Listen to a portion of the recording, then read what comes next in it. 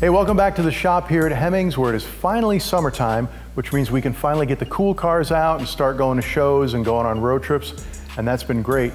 The only thing is, the heat waves that have come through already have made us a little nervous. Our Chevy pickup here does great out on the road, but when the AC's on and the temp goes up, the needle on the temperature gauge starts to hover a little too far to the one side. We're going to be putting a new radiator in that today, and we're also going to take the opportunity to talk about some cooling system tips and tricks, some variations in radiators, and other things you should know to make sure you don't have to worry about overheating when you hit the road this summer.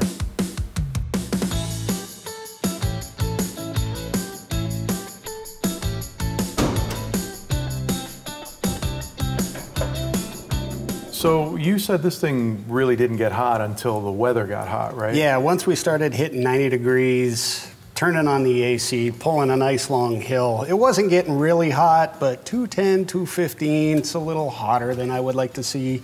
Something like this, you know, small block Chevy, 190 to me is a good temp. So I basically just took a look inside the radiator, and I think I discovered the two things that are giving us problems. One, this is a 2-core radiator.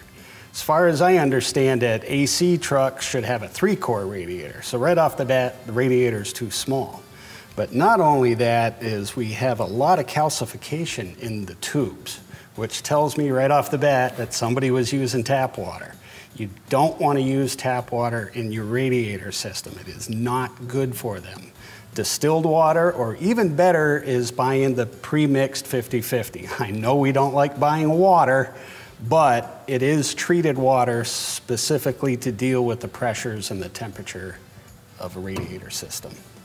All right, so we're gonna just swap this one out because it's obviously, not only is it old, but it's not even really the right one for the truck. Correct, as far as I understand it, yes. Okay. So you've got this thing drained, so we're just gonna pull it out, right? Yep.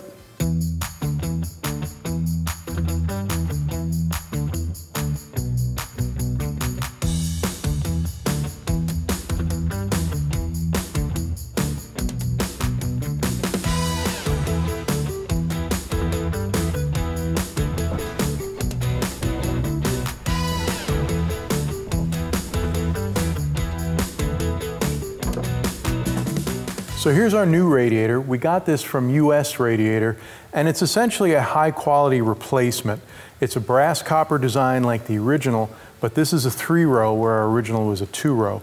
This also uses US Radiator's high efficiency core, which has more fins per square inch and just does a better job of moving heat out of the coolant. Now, as you can see, it's got the transmission cooler in the tanks, and this is a standard 1-pass radiator.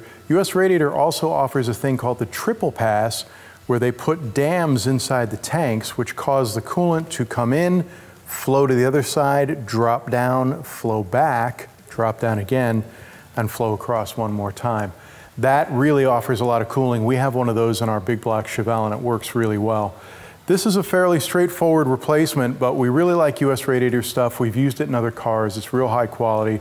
But here's the thing. These days, if you were to go to the auto parts store to get a replacement for our Chevy truck, you probably wouldn't wind up with a brass copper radiator. Unfortunately, the industry has kind of moved away from this design, and what you're likely to get is something like this.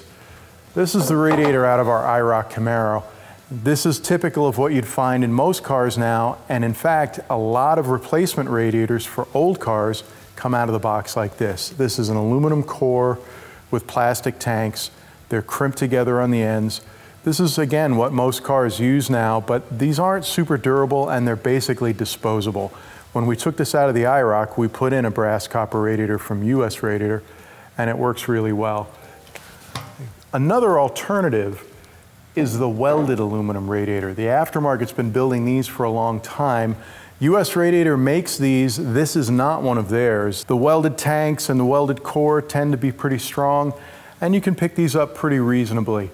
It's a good alternative, but we really like brass copper radiators, and they're very hard to get these days, so we're glad that US Radiator has continued to manufacture those right here in the United States. One more note on our replacement radiator. Because this is designed as a direct replacement for the factory piece, the transmission cooler is in the tank just like the original. If you opt to go to a triple pass design radiator for your car, just know that the trans cooler will have to move to an external unit. This is ready to go in, so we're going to get it over in the truck and drop it right into place.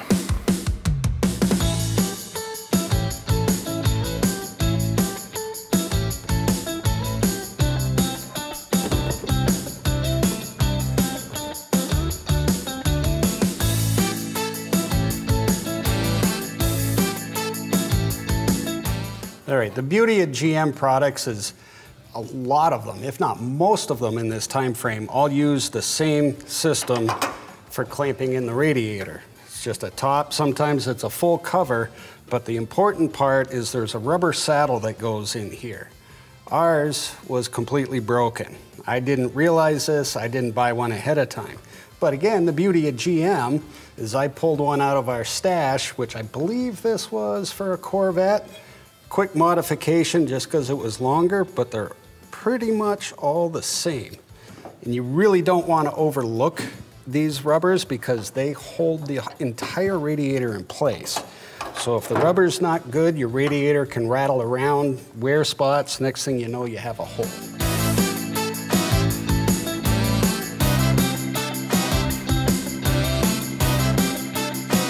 Our Chevy truck's got a nice big full-size fan shroud on it. Fan shrouds are really important. They help direct the air that the fan is pulling over the radiator core. And usually the factory ones cover the entire core. Now, if you go back into the 70s and in the 60s, a lot of times you find cars that did not have air conditioning did not come with a fan shroud. But if you've got a modern hot rod, even if it's a car from the 50s, if you've put a hotter engine in it and you're having cooling issues and you don't have a shroud, you should probably get one. If one's not available for your car, they're not that hard to make. If your fan shroud in your car is broken, it's worth getting another one because, again, the direction of air over the core makes a huge difference. One other thing to keep in mind here, our air-conditioned truck has a clutch fan. If you're running a clutch fan, make sure your clutch is in good shape. They do wear out, and when they start to slip, that's another thing that can cause you cooling issues.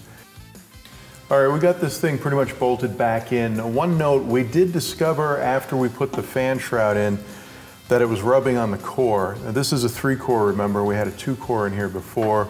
So Junior just cut off bottom of the shroud. It wasn't really even all the way down. No, it looked like it's a 2-piece that's stapled together. I think over time it just kind of heated and warped, so the bottom of the shroud was right up against the radiator. So trimmed that little 1/2 inch off the bottom so it would bolt up. Now it sits nice and flush with a very minimal gap to the radiator. So a good thing to always check when you're putting a new radiator in is make sure the shroud is not rubbing right on the fins and the tubes. Correct. And we should be good now with the shroud, so all that's left is to fill it up, right? Yep, we'll top it up with antifreeze and we'll run the truck and burp any air out of it. We're also going to check our transmission fluid since we disconnected the oil cooler and spilled a little bit there. And you do want to be careful nowadays. There are so many different antifreezes on the market. You want to stick with just one. Don't be mixing them, especially when it comes to inorganic. Inorganic, that's when you get that nasty sludge that will block everything. So I've got some 50/50 ethylene glycol here. The water that's in this is actually treated. It is pH neutral, it's mineral neutral. Distilled water, because it is completely empty of any minerals, will actually draw minerals out of the engine, out of the cooling system, whether it's aluminum or the iron or anything else. It's trying to replace that into distilled. So you're actually better off buying water.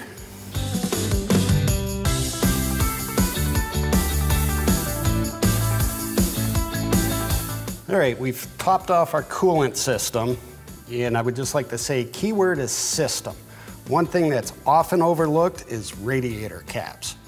Now, there are many different types and styles of radiator caps. You can go from 4 pounds, 7 pounds, 15, 16, I think they go up into the 20s nowadays. So if you keep it under pressure, just roughly, I believe, every pound is another 20 degrees of temperature. So you can have too much or too high of a pressure on your radiator cap, and now you're overpressurizing your system and you risk blowing things up.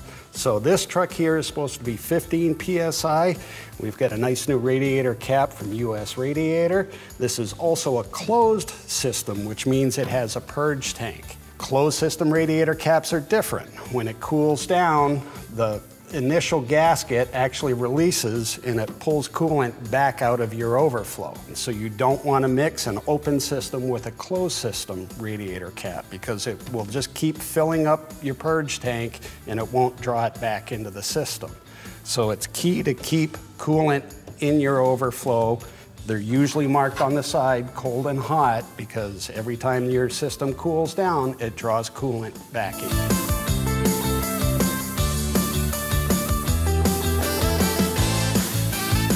All right, the new radiator is installed. That was pretty straightforward, but we now have a 3-row high-efficiency core with our US radiator unit, whereas the stock one was a 2-row. It's all topped off with coolant. We're ready to go. All that remains is to go for a test drive. And it's like 90 degrees outside today, so it's going to be a real good test to see how much more capacity we have with the new unit. Keep an eye here on the Hemmings YouTube channel to see what we work on next, and also watch our socials to see what else we have going on. Thanks everybody for watching. We'll see you in the next one.